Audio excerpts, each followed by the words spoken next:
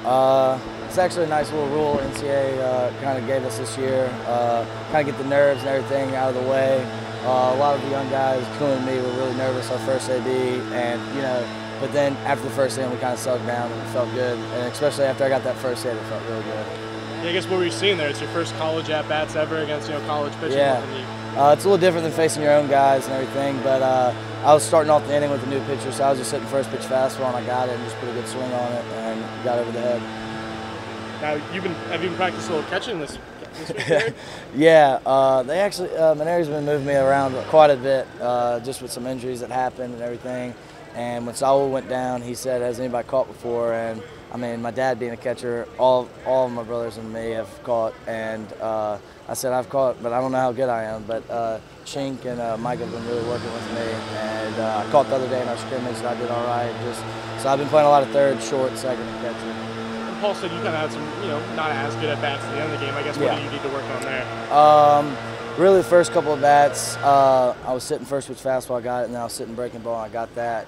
And then towards my third at bat, I was sitting fastball, I was just a little too aggressive, a little out in front, and popped it up.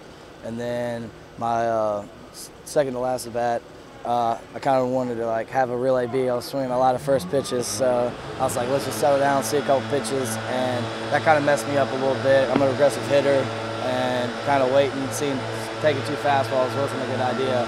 And but then my last bat against a little puss-throwing lefty, I had to sit back and I battled, and glad I get on base and Kirsch had that big knock for us.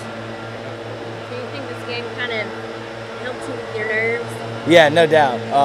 I mean, it's just still going to be a little nerve-wracking in February with 12,000 people coming to games on Friday night, but definitely a little bit. I'm kind of a calm guy, but when I saw all those people, I'm not going to lie, I was a little nervous, but Hal is a good leader, and he was calming me down in the infield and everything, and Josh and Antoine, and they all calmed us down and got us really comfortable. Obviously, it's a fall ball game. It's doesn't go really on the records technically. So what did Coach tell you afterwards?